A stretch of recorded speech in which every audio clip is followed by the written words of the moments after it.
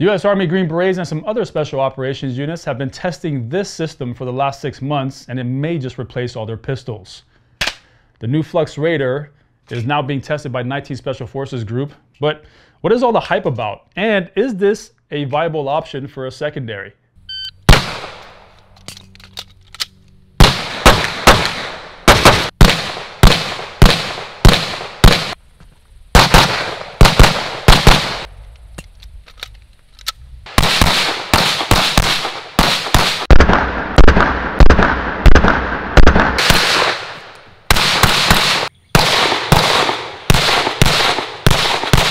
All right, guys, before we get started, don't forget to go on the 2 Alpha Training Group and sign up for our newsletter. That's where you'll be up to date on all the courses, events, collaborations, and products, other merch and stuff that we're coming out with.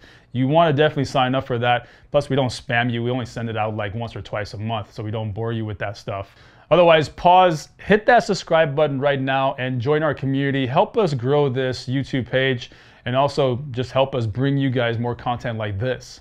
So since October of 2023, Green Berets at 19 Special Forces Group have been testing the Flux Raider to see if this is a PDW style weapon platform that they can carry. Essentially, what the Green Berets want is something to replace their pistol, but also give them some kind of increased capability where they have almost a PDW style submachine gun without the heavy weight of a submachine gun, but also the proprietary components and parts that come with a submachine gun. As you notice in these headlines, that not only Green Berets are testing these systems now, but it's rumored that Navy SEALs, SEAL Team 6, and some other components from Special Operations Command are now testing the Flux Raider to see if this is something that they can use or if there's a variation of it that would make sense to their application. So from these articles, I've kind of made some notes of what the Flux Raider is and breaking it down for you guys. So let's cover these one by one. Design and function. The Flux Raider is basically a conversion kit for the 6-hour P320 that turns the pistol into basically a short-barreled rifle or a submachine gun PDW style weapon with a buttstock, a forward grip, a place for an optic, and you have 2 magazines there. Also, you have an accessory rail that you can attach IR lights or lasers to. What this does in function is really just give the end user increased stability through that buttstock, also recoil mitigation because of that buttstock and the forward grip, but also an increase in accuracy just because now you're using 2 hands and you're shouldering this weapon, plus you have a nice red dot on top. All right, guys, so this is actually gonna be my first time shooting this gun, so I thought let me start with a slow fire drill, like a 25-yard, 10-shot kind of NRA on an IPSC target. Again, slow fire because I wanna see what kind of impulses I'm getting from this gun. How much muzzle rise am I getting? What kind of recoil am I feeling back here in my shoulder? And what does that mean to my support hand? How much work am I doing there, right? And really just having a 193 mount and how kind of that, where I need to kind of, you know, give my head in order to make it make sense to the optics.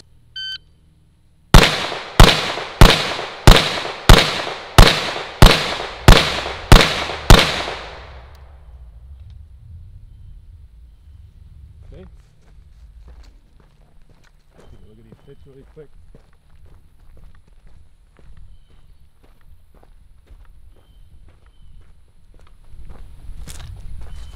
One, two, three, four, five, six, 7, 8, 9. 1 out. Compatibility, well, it's easy. It just uses 6-hour P320 FCUs or fire control units and their magazines. And if you're familiar with the weapon system, then the continuity is there. Plus, it's just easy maintenance and logistics.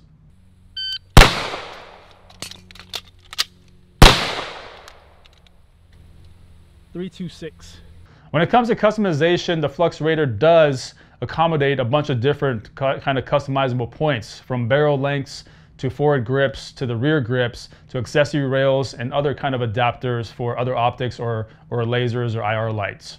Portability. Well, it's a small profile, that's for sure. You can definitely conceal carry this Flux Raider underneath a heavy jacket or a raincoat or something like that. You can throw it in a backpack very easily and conceal carry it or use it for low vis applications.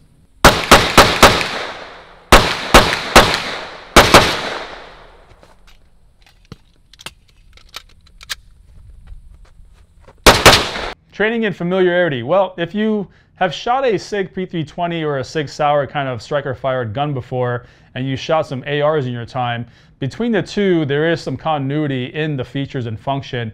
and some of the manual arms is a little bit weird at times, at the beginning I should say, but it is intuitive, and it just takes a little bit of getting used to kind of get used to the buttons and features on the Flux Raider itself.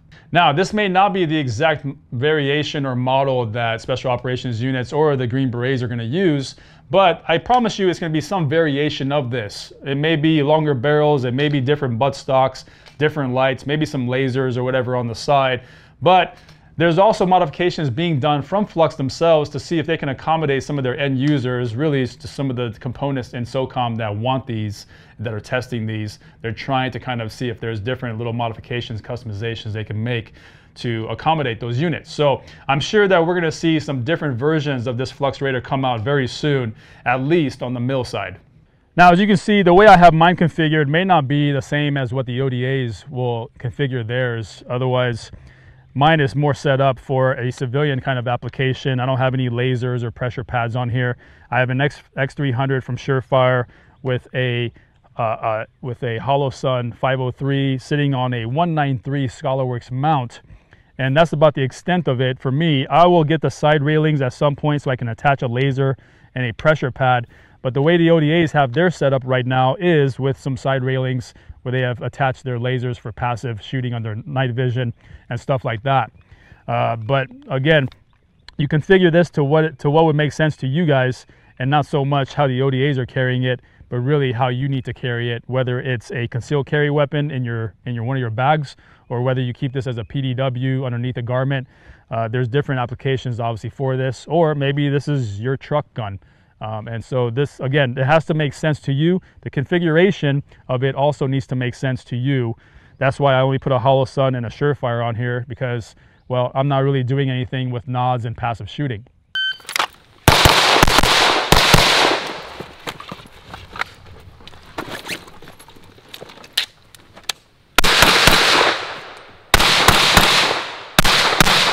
So, like I said, now it's rumored that we have Navy SEAL units, maybe SEAL Team 6, and maybe some other SOCOM components that are testing the Flux to see if they want it as well.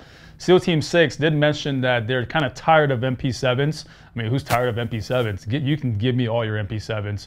However, for them, it makes sense because, again, they want continuity. They don't want a proprietary kind of component that now they have to have extra mags for or different parts for in case something goes wrong. With the Flux Raider, they're just grabbing their PT20 mags off their range belts and off they go. So that to me also sounds like something I would want. MP7 is amazing and MP5s are amazing, but again, they're heavy and there's a lot of proprietary components there that now you have to pack for. So that would make sense for SEAL Team 6 and anybody else that uses MP7s. So does the Flux Raider check all the boxes? Does it check even most of the boxes? Well, does it check the box for concealed carry? I think so. It breaks down pretty small. I mean, it's almost the size of a full-size pistol and then some, but can it fit in most of your backpacks? Absolutely.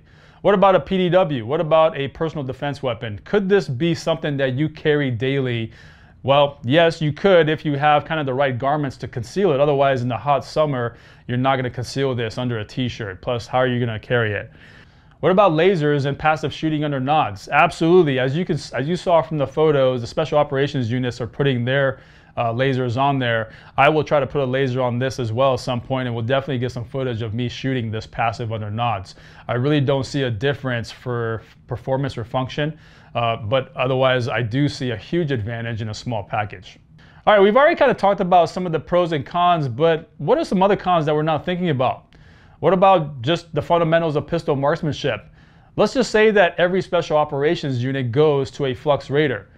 What happens to shooting with pistol? What happens to shooting just traditional pistol at that point? Do we just completely go away from that? Do we start kind of dropping the standards because it becomes this obsolete thing? I'm kind of curious. Or do we just keep them and continue to shoot pistol even though in combat we're not really carrying those pistols anymore? We're going to carry something like the Flux Raider. Interesting food for thought. Also, there has been some reports of cycling issues with these Flux Raiders. As you can see, we got a few light strikes here. Most people don't want to shoot these again, but since we're experimenting, we're going to shoot all 5 of these light strikes and see if we can get any of them to actually go off. Okay, so 4 out of 5. And you can see the 2 indents. You see the 2 indents in there?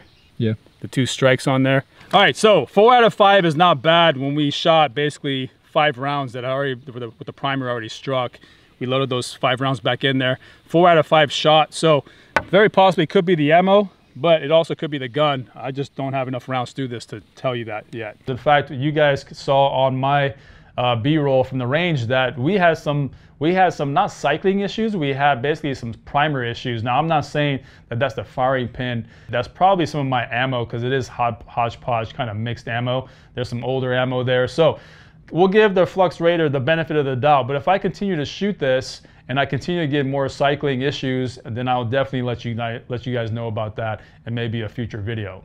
Lastly, how do we retain this thing? Like, is there a holster being made for this? Is there going to be somehow just kind of around our waist? And then how do we, you know, is there like a lanyard there? I don't understand how we're going to carry this thing and keep it secure without a sling. I would love to see some kind of hard mounted plated mounting option that sits on your range belt, kind of like you see with like cameras and some other guns, so it has that like hard connect point and you just lock it in.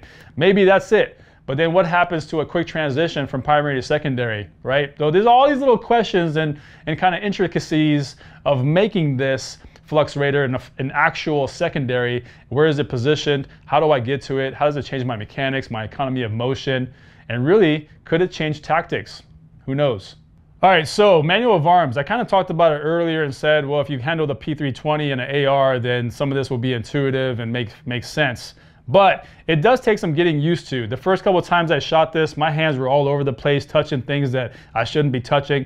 And I didn't know where the mag release was. I didn't know where the mag release for this magazine was. I didn't know where anything was. And to get to these places and feel these touch points just instinctively and in the moment under pressure is definitely hard on the live range. But if you guys dry fire with this and really get used to all these touch points, I mean the ambi selector switch, everything here is so kind of compact that if you could accidentally hit the wrong thing, thinking that you're hitting the mag release or you're hitting maybe this, you know, the slide extension or the buttstock extension or release, and you could be just hitting a piece of metal.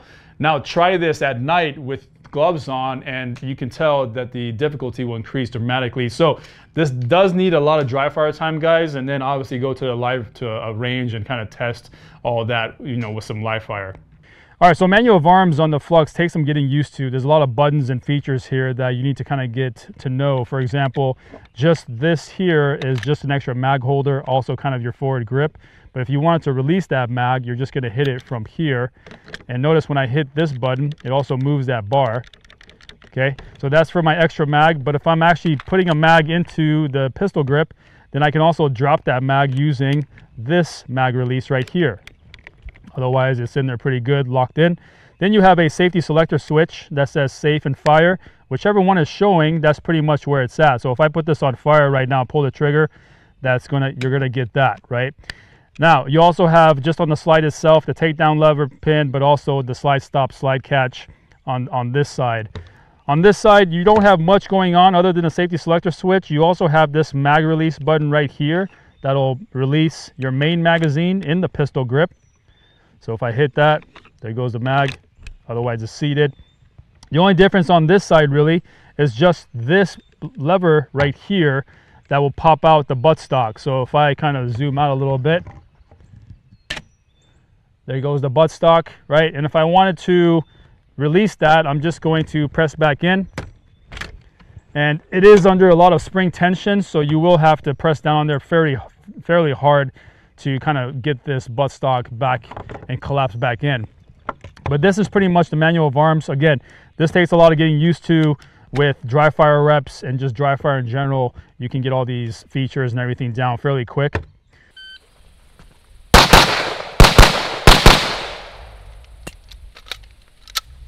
All right, guys, so in conclusion, having been in Special Forces myself, I understand what the testing kind of period looks like for something like a Flux Raider. It's probably going to be a year at least. There's a lot of small questions as to how do we do this and how do we do that and what does this look like, you know, that needs to be answered. It needs to be tested. It needs to be trained and drilled to a point of perfection or a point of failure where we say, okay, we need these improvements, or nope, this is good, that box is checked, and now we can kind of move on. But what I think personally is that the Flux Raider does have a bright future in special operations with the teams. I see a very kind of overall application for this as a secondary versus a primary, but also in low vis operations, I can see this becoming a primary with a pistol somewhere on their body as a secondary. Who knows, it could be P320s, meaning that they have all these mags now for these two systems.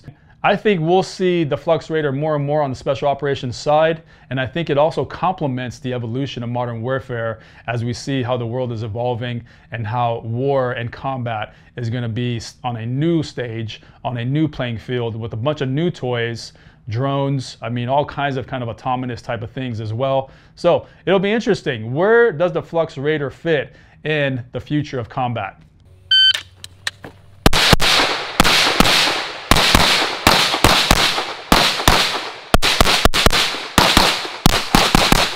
All right, guys, that is it for this video. I hope that you enjoyed it. Hopefully you got some information out of this that you didn't know before. But if you have questions or anything like that, go ahead and place them in the comment section down below. Again, go on to the 2 Alpha Training Group website and sign up for our newsletter so you can be up to date on everything that we have to announce. We got new products on the website. We may have a new kind of t-shirt limited series thing coming out that you guys just might find pretty cool. I mean, it includes like skateboard decks and maybe some canvas art. I don't know, you guys might find it cool, but stick around, sign up for the newsletter. And also, again, don't forget to subscribe to the channel because we are trying to grow, and it's because of you guys that we can bring you stuff like this, and we will see you guys next time. Cheers.